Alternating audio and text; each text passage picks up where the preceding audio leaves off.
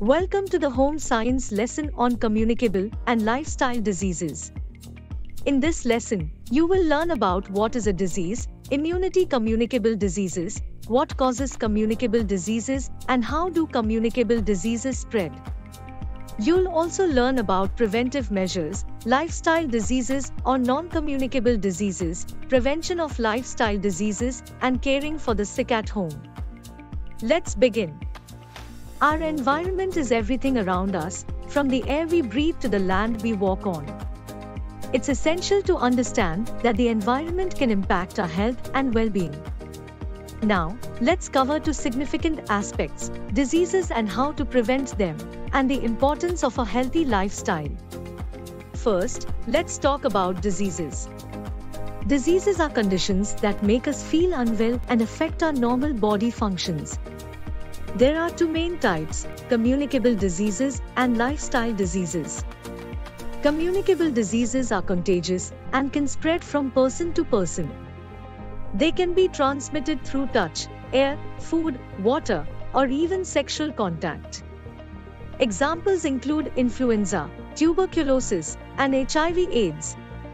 To prevent communicable diseases, we must maintain good hygiene.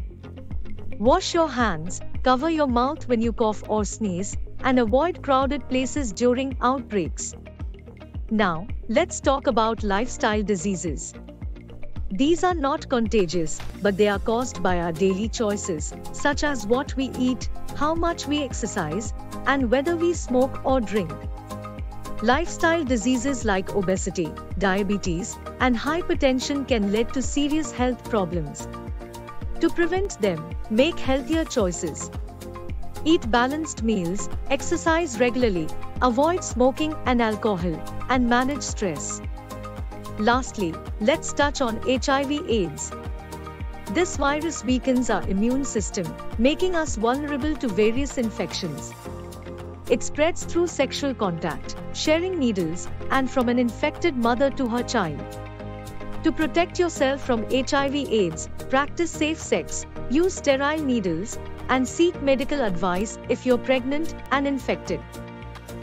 If a family member is sick, remember to see a doctor promptly, follow their recommendations, provide a healthy diet, ensure rest, and maintain cleanliness. Different diseases require different care strategies.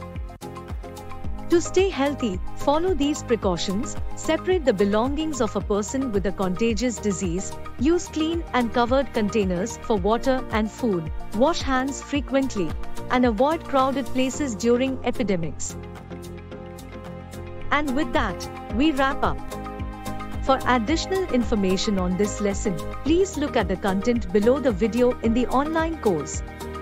To get a list of the important questions and their answers for this lesson, please refer to the guidebook by our publications provided to you with this course for free. It shows you a list of all the questions that have the highest chance of coming in your next exams based on research carried out on previous year question papers. All the best, and I'll see you in the next lesson.